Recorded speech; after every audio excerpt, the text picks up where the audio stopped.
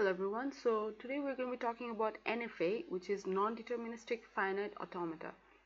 So NFA is a model of computation that generalizes deterministic finite automata. That is, it is a more generalized view of DFA in the sense that each state is allowed multiple transitions for a given input character.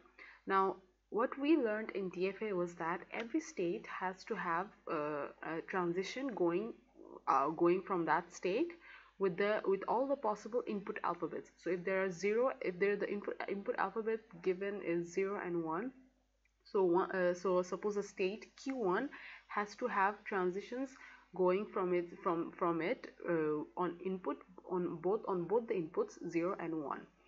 But in NFA there is no such restriction. NFA is more of a free it's like an easy version, and it's like freely it can be freely drawn and freely like what it exactly does is that it's a more generalized view. So it's like you don't have to give all the possible input combinations for that state. For example, in the example that you're seeing right now, as you can see at state A, there is an input on 0 and 1. Alright, so as the question is given is that all strings that contain even number of zeros or exactly two ones. Now the clause here is or. As we've discussed before, when the clause is or, that time both of them do not have to be related. Both of them could be separate, like either this or that conditions have to be met.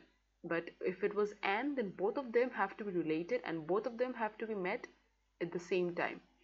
Right, so in this diagram it could take two paths. Even it could be accepted when we get even number of zeros, and it could be accepted when we have exactly two ones. So when we have even number of zeros, we accept it. So look, 0 0, we accept it. But if it's just 0, we don't accept it. So if there are four zeros, 0 0 0 0, we accept it. And when there are exactly two ones, we accept it too. So 1 1, and after that we don't care what happens. But we do care if there is another suppose if there is another one, we do care, and it goes to a dead state. So it goes to a state where it's not accepted. So this is just the accepting state and this is the accepting state, right? So when we have, like in a DFA, usually if we get two ones, we would also have to handle what would happen if we get a C, if we encounter an input of 0 at this state C. But we didn't. We just handled what would happen if we encounter the input alphabet 1. So that's the best part about NFA, is that you have extreme freedom. You don't need to handle all the operations or all the inputs that would be encountered on the way. You just need to first fulfill the criteria, the main criteria, and if that's fulfilled, it's fine. For example, if the input was something like 0 1 0 0 1 0 1, so suppose we get 0, we get exactly one. The criteria is that we would have to get exactly one ones. So if we get 0, we could also stay here. So if we get 0, suppose the input is 0 1 0 1. So if we get 0, we stay here. If we get 1, we go here, and then if we get 0, there is nowhere to go, right?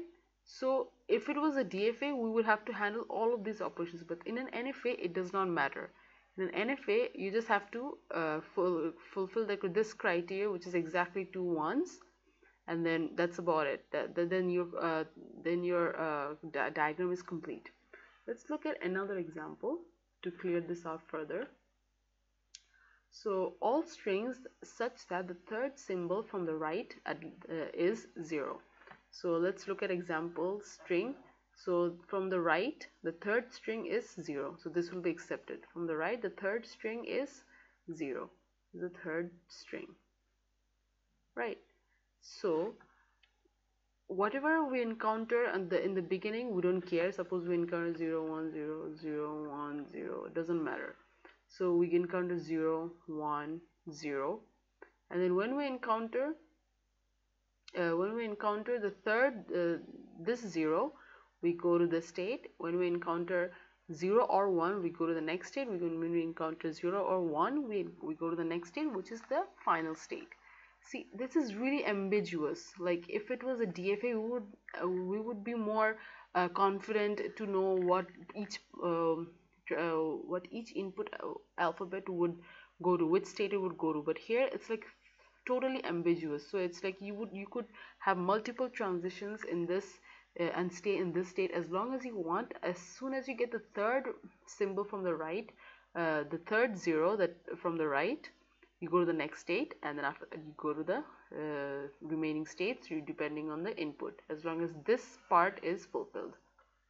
So NFA is like a easier version when you, if in the exam question, if it's given that you can either draw an NFA or a DFA for a particular string, then it would be easier to draw an NFA because it's totally ambiguous. You could draw anything and it would be correct as long as the main criteria is fulfilled. So let's look at another diagram. A string such that 0 0 or 1 1 is a substring. So we don't care what we get in the beginning, we don't care what we get at the end, but as long as we get 0 0 as a substring or 1 1 as a substring, we could go to two paths: either get 0 0 as a substring or either get 1 1 as a substring. As long as we get these fulfill these, our diagram is complete. If it was a DFA, we would have to now look at what we would have to do if this is a DFA. This is the DFA conversion of this question. This is the NFA, which is a very ambiguous one. You just don't care what you get in the beginning, you don't care what you get in the end. As long as you get 0 0, continuous 0 0 and continuous 1 1 as the substring, then your NFA is accepted. But in a DFA, you would also have to handle what you would get if what your transition function would be if you would encounter 1 in the middle. Then you would again have to start from the start state, and then you again have to search for 2 consecutive zeros or 2 consecutive 1s. Again, if you get another 0 in the middle, you would have to start again and try to find 2 consecutive 1s. So in this way, NFA is a more generalized format and DFA is a more specialized format, in the sense that it would consider all the possibilities. This is infinite, this is finite. So think of it that way. Alright, so that's about it for NFA. I hope your concepts are clear. It's a really generalized view, and if you would practice the questions, then it will get easier to understand. Alright, so